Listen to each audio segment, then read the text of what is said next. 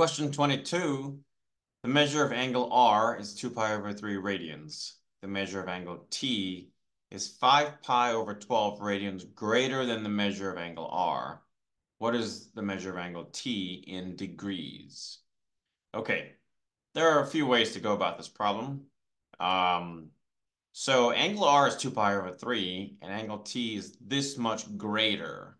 So why don't we add them? So we'll do 2 pi over 3 plus 5 pi over 12. This will give you angle T because it's that much greater than R. Let's do that in the calculator. Okay, so let's go 2/3 plus a new fraction, 5/12. It tells you it's 13 over 12. So this becomes 13 pi over 12. And this is still in radians.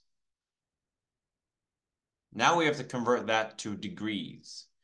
If you know how to convert to degrees immediately, that's great. I'll show you that it's also on the formula sheet. So let's take a look at the formula sheet. And over here in the formula sheet, it says the number of degrees of arc in a circle is 360. Number of radians of arc in a circle is 2 pi. That means 360 degrees is the same as 2 pi in radians. We'll use that. Let's go back to the question. So we would like to convert this to degrees. And we saw earlier that in the formula sheet that 2 pi is 360 degrees. A convenient way is to divide this by 2.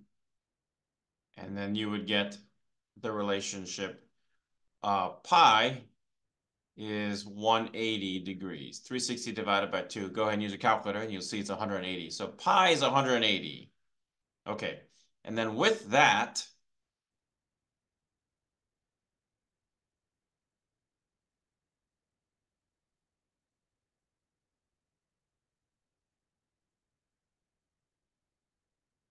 we could do that this is 13 over 12, and instead of pi, you put in 180 degrees. That's one way to go about this, because pi is 180.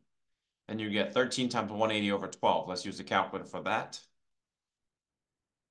Of course, you can see that the 13 over 12 is just more than 1, and 195 is just more than 1.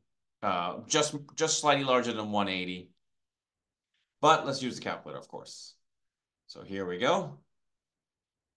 13 times 180 over 12, or the fraction way is better. Let's do that one. 13 times 180 over 12. You get 195.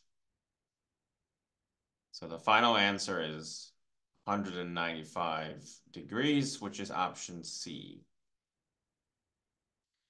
And the other way to do this is to do everything in degrees from the very beginning. Let's go over that method. Okay.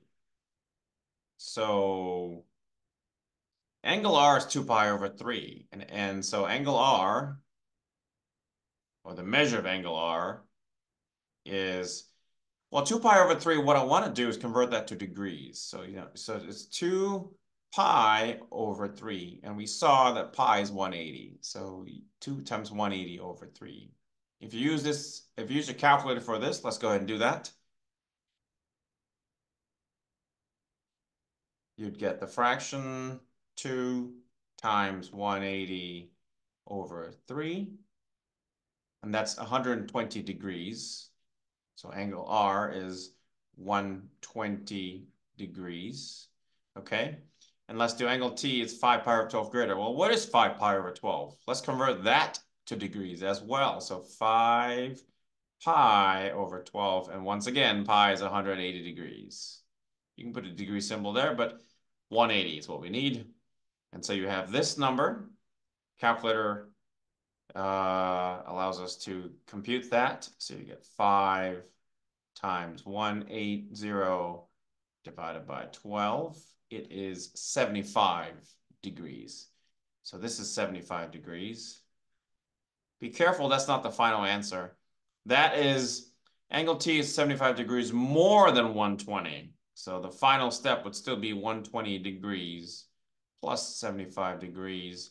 And you would get, let's use the calculator again, 120 plus 75, 195. So 195 degrees. And that is option C. And that's doing the entire problem with degrees from the very beginning.